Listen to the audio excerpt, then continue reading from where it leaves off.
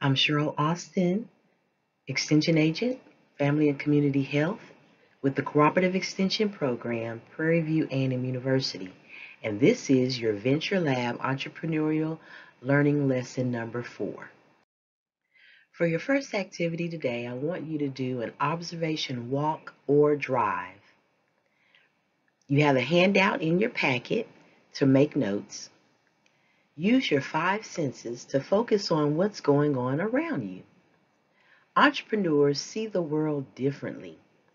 They view the people, places, and events around them not only as they are, but as they could be.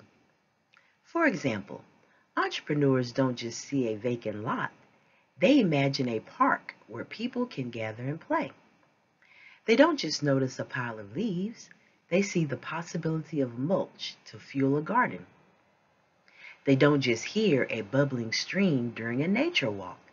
They envision someone working in an office who would find that sound calming.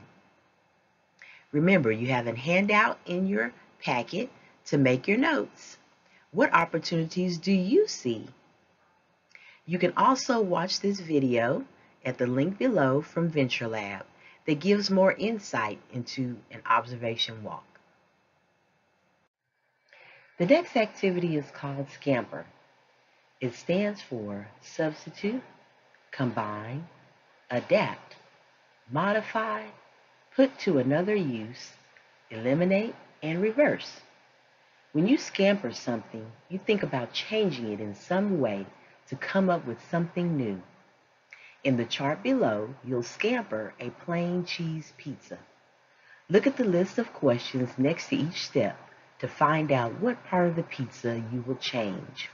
And they've included examples of how they would change it, how they would scamper a plain cheese pizza, but you fill out the chart on how you would do it. So the first one, substitute. What materials or parts could you swap? Their example, change marinara sauce to Alfredo. What materials or parts would you swap? What's your idea? For combine, can you combine this item with another? Their example, try new topping combinations that you haven't had before. What would your idea be? For adapt, how could you adjust or change this product to serve a new purpose? Their idea, cook your pizza like a pie or a flatbread. Write down what your idea would be. Continue to go through this whole list. You can pause the PowerPoint, the video, and take your time and write down what your ideas would be to scamper a plain cheese pizza. Now, the second time around, you're going to find any type of product or object that you love to work with, and you're going to scamper that product. Come up with new ideas for ways to improve the product using the questions below. Next, I want you to watch this video from Venture Lab on wacky inventions. It talks about taking products that you usually use on a regular basis and figuring out how you could use them in a different way. And then it goes into how to pitch that idea to someone else. Don't forget to review your Venture Lab list of mindsets and skills. Think about which ones you're doing well and which ones you need to improve upon. Remember, even if you don't plan to become an entrepreneur or you don't plan to be one right now, these are still skills that you can use on a daily basis.